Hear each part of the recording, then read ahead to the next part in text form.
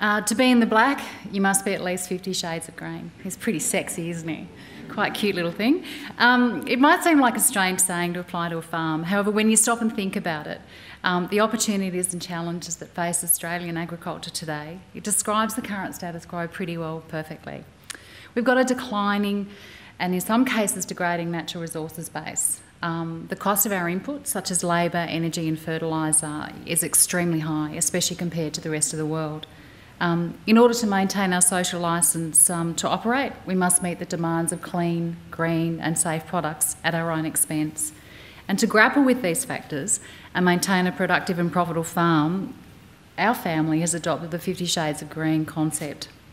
And this utilises a resilience mindset, working within our natural assets capabilities and adopting any new effective technologies that come our way with both hands. So here are some pictures of our farm, a bit of a show and tell, that my brother and I run at Breeza in northern New South Wales. We're on the unique black soils of the Liverpool Plains and we have an intensive irrigation and broadacre cropping operation. We predominantly grow food and fibre crops, ranging from cotton and wheat to sorghum, sunflowers, corn, you name it, we'll try and grow it if we can get a return. We consider ourselves farmers that utilise the natural assets of soils, water and sunshine to produce the highest yielding, with the highest quality crop, in whatever commodity will give us the highest return per megalitre. That's our formula. Pretty simple, or is it? Ag use is the single largest human use of land and water on the planet, and we have the greatest potential to impact our planet. Agriculture uses 60% of the arable land and 70% of its fresh water. One could say that we have enough natural assets to feed the world of the future. However, unless we're smart about it and how we care for and utilise these natural assets, the world may not have enough food by 2050. The world population is projected to increase, as you know, by at least 1/3 or 2.3 billion people by 2050. This rate of population increase far exceeds our current rate of increase in food production. It's why we need to be serious in agriculture about how we care for our natural assets of the arable land, the fertile soils and the clean water. And the challenge for me as a farmer is to try and work out how to do this whilst maintaining my productivity and my profitability. So how have my brother and I tackled this issue of doing more with less, whilst reducing our environmental footprint and still remain a viable and profitable agribusiness? For us, it comes down to three things: using the natural resources judiciously and more efficiently, adopting an adaptive management mindset to increase our resilience, and utilising the best research and development on farming practices and grabbing new cost-effective technologies with both hands as fast as they come. Using these three themes, we've targeted each of our main natural assets that drives our business, and we've changed how we operate with them. The option of doing nothing and continuing to do what we've always done is just not on the table, especially if we want to survive in the natural resource constrained world that demands superior food and fibre products from us at the cheapest price. So the engine room of plant and growth and development is the obvious place for any farmer to start and focus on. My father first started experimenting on our soil health and our nutrition over 40 years ago. He embarked on a journey to understand the soil biodiversity, structure and composition so that he could improve its productivity and its long-term sustainability. My brother and I continue the work that he started, and it's based on integrated plant nutrition. This includes what we apply to the soil, how we till the soil, and the farming equipment we use on that soil. A lot of what Neil presented earlier is what we do focus on. And in case you're wondering, that wonderful earthworm in his hands, I think you can see it in the picture, we didn't place it there. You know, our soils are really healthy. You dig up anywhere and you'll find one.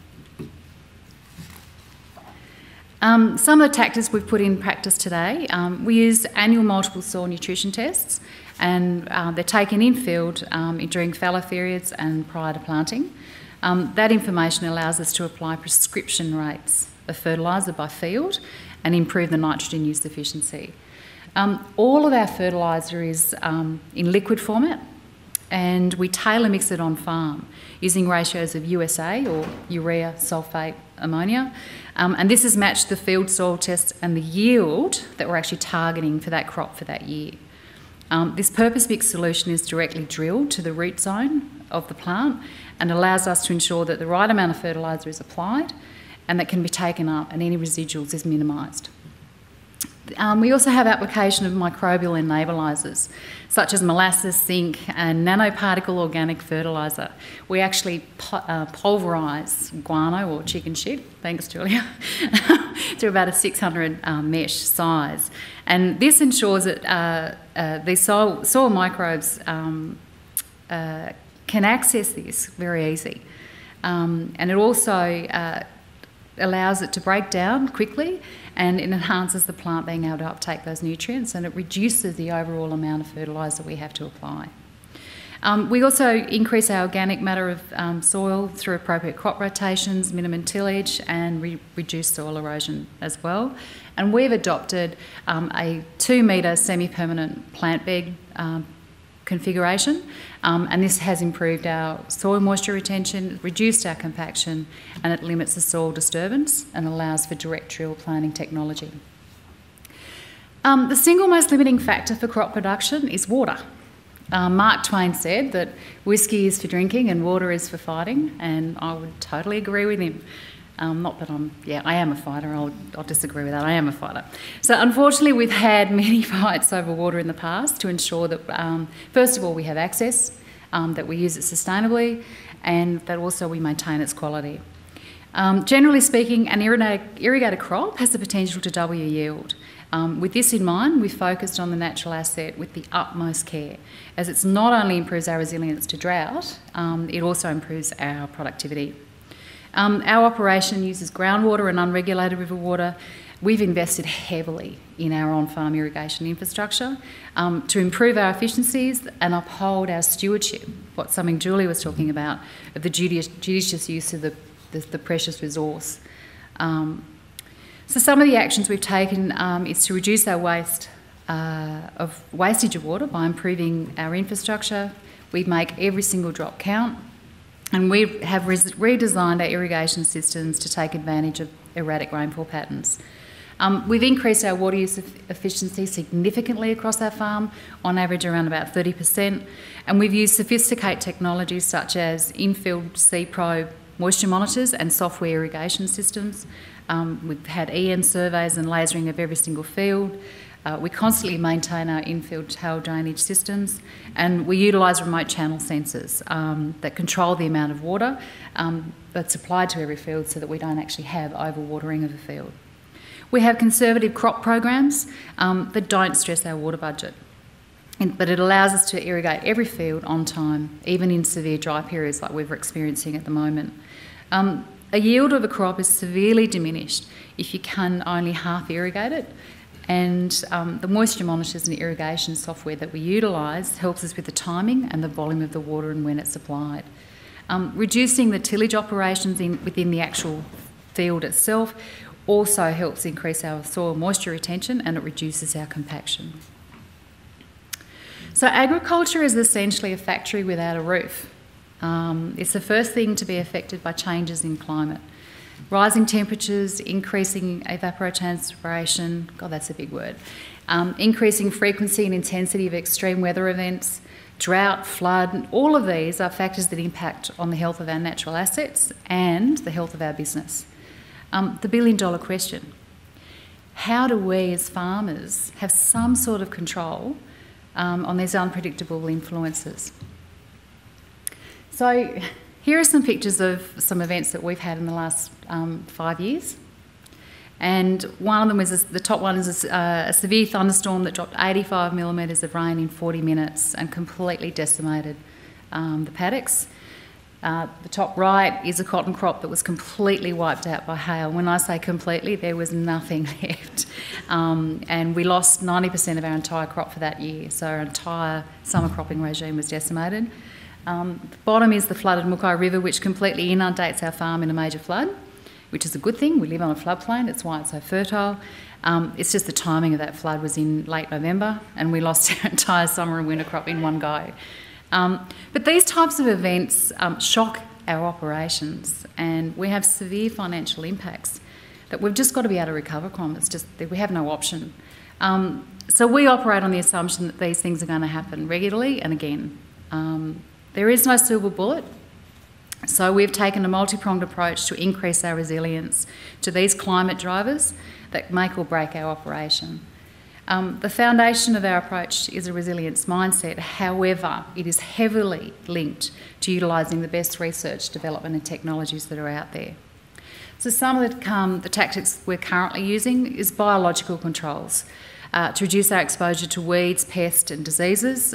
For example, and Brooke showed some of the slides here, the introduction of GM cotton has reduced our insecticide use from about 14 to 16 sprays a season to 0 or 1. That's a huge reduction. We also have reduced the number of in-crop tractor passes for managing weeds from about 4 passes to 1. All of these help reduce our chemical usage, it reduces our use of energy, labour and also our compaction. The development of germplasm selection and enhancement has over time improved our cotton varieties, not so much in our other commodities. We're hoping that that will be the future for them. The knowledge and application of integrated pest management practices across every single one of our crops. So what we've learnt in the cotton industry, we're applying in absolutely every other commodity we grow. And that has reduced our chemical usage. It's also increased the beneficial insects we have available in the crop to manage themselves. Precision agriculture, utilising GPS technology so that plant beds are maintained in the same spot. Compaction is controlled via controlled traffic, and we actually maintain our nutritional plant lines as well. Acknowledging that agriculture has large boom and bust years is that in a constant cycle, depending upon our weather extremes and our commodity prices, is a key factor for our resilience. You know, we have informed and disciplined long-term financial planning. It's the key to controlling our debt levels and being able to, bounce back from these shocks that we constantly get. And it's the resilient mindset that allows us to make the decisions in the good financial decisions in good times and bad times. What we find is that average returns consistently over a number of years is far better than boom profits and, unfortunately, bust losses.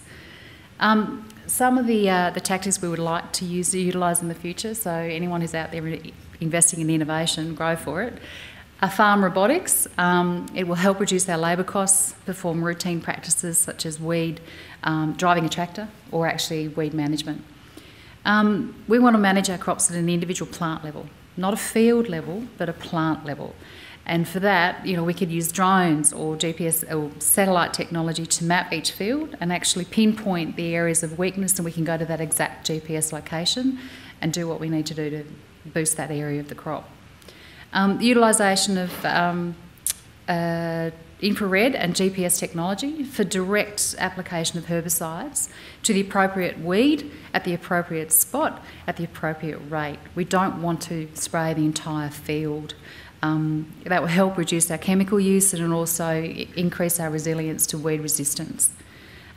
Progression of biological tools in crops targeting yield potential and such as also our drought tolerance and our disease tolerance. So, things like GM technology is really important and is a big part of what our future should have. Underlying all of this, and we've heard a lot of discussion about big data, is improved telecommunications in regional areas. We can have all this big data, but it's totally useless sitting on a shelf if we can't actually connect to the internet to get it to someone to analyse it for us.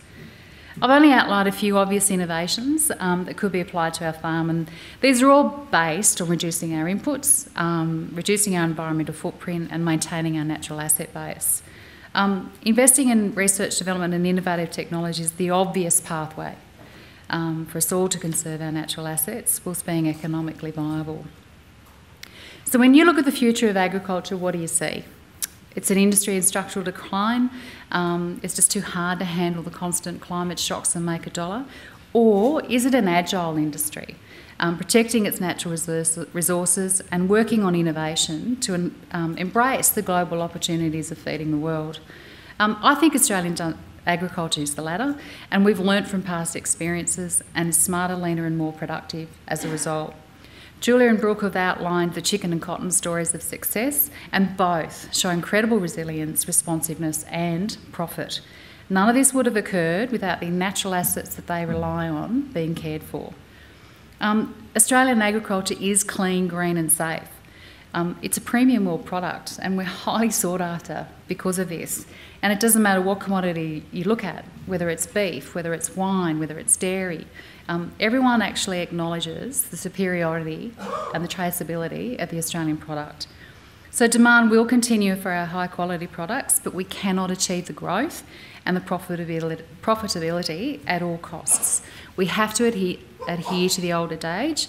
If you like to wear clothes and eat, you're involved in agriculture. So that means we have to care for our natural assets, as that's what is expected of us from our supply chains, and it's also what our social licence is being demanded. In our experience, caring for your arable land, soils and water is inextricably linked to on-farm productivity and productivity. You will not have one without the other. So that's why we, as a family, embrace the 50 Shades of Green concept. It's the only way we can secure our sustainability, be socially acceptable, and above all, be economically viable as an agribusiness.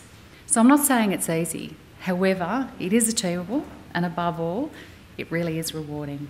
So thank you.